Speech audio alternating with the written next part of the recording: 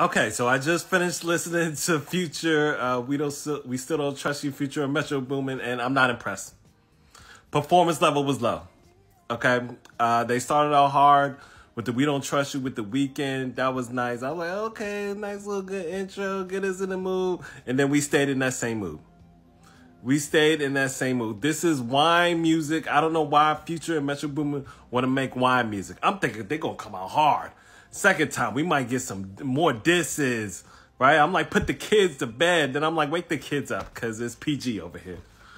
It was ridiculous. And then I just was sitting back like, what is going on? What is going on? How many Future Speakeasy songs am I going to listen to? He's just singing the whole time, just melodic the whole time. I don't know if he's trying to get Lori Harvey back, but this is Loverboy Future.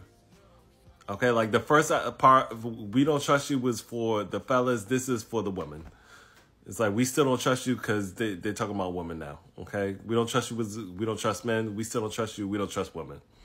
They just don't trust people, I guess. J. Cole sounded drowsy. Sounded like he was on NyQuil. I don't know if they perked him up before that, but they even made J. Cole sound sleepy. So I'm ready for bed. That's one thing I can say. I'm ready for bed. After listening to half the album. The Weeknd 8, though.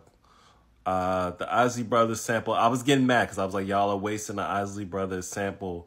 And then The Weeknd came in and fleshed the whole song out. But the first half of the song was not great. And he obviously ate up the intro. We still don't trust you. So, yeah, disappointment, man. Disappointment. I was just waiting for them to compose more raps, but they didn't. They just composed a bunch of